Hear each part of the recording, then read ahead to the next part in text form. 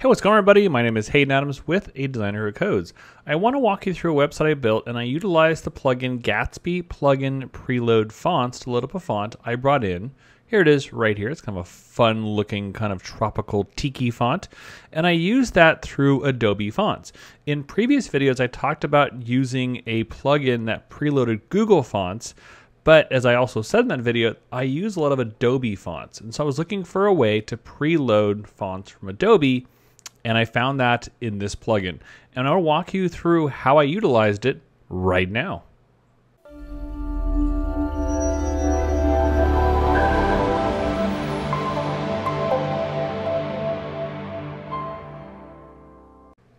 All right, what's going on, ADWC Nation? Hope you're having a fantastic day out there.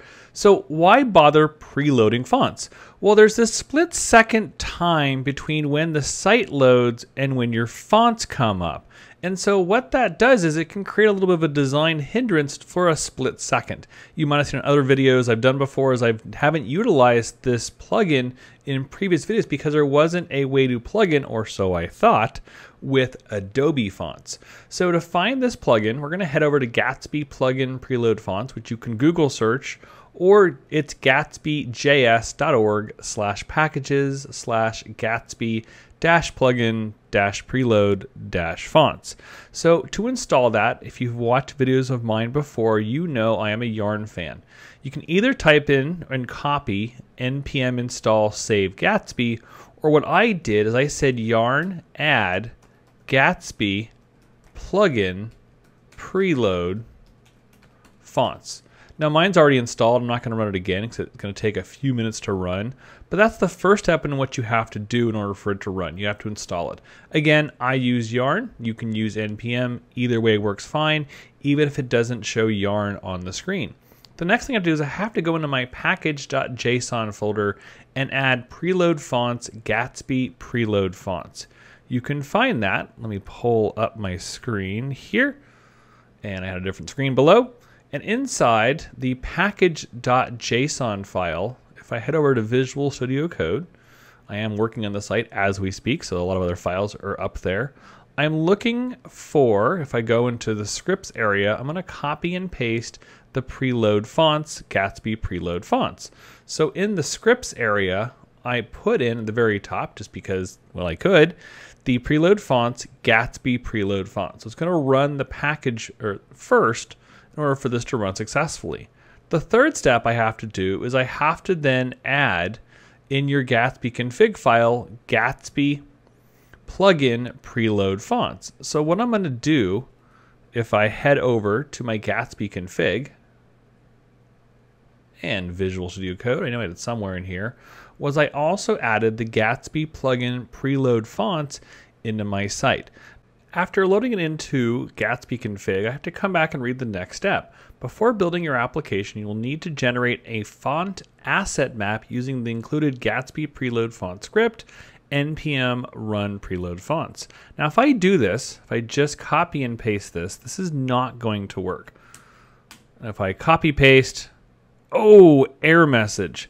So what it says is could not establish, if we move it over here, could not establish a connection with the dev server, attempted connection to http://8000. So what I have to do is I have to start up my development server and then run the npm run.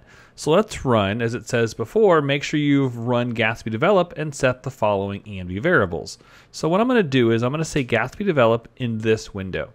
This is also why I like using iterm2 for these small times when I have to have a double window pulled up in order to run it twice. So Gatsby develop is going to start up. Come on. It's working. Ran fast a second ago. It must take a second or two longer. There we go. So now what I'm going to do is I'm going to hit Command T on the Macintosh to create a new tab. I'm going to go into my folder, which is under Firebase projects, which I've just named, even though I've used Netlify and Firebase, I've just named it a global Firebase folder. And I have Keyed on a podcast. Now that I'm running the server over in this tab, when I copy and paste npm run preload fonts, what it's going to do is it's going to scrape my information and it actually ran a second ago. I actually paused the video to do this, thinking I was making sure it was working fine. And the routes have not changed last time. If you haven't had any new routes, you don't need to do this. But let's do it anyways so you can see what it looks like. I'm going to rerun the routes, or routes. I'm not quite sure what to say. Is it routes or routes? That could be a question of the day in this video in so many ways. So what it's going to do is it's going to go through typekit and scrape which fonts I'm using and write into the cache what to preload. So it's running through them all. I only have a few, but apparently it's thinking it's got more. Oh, I do have a couple sans serif fonts, so that is true in that case.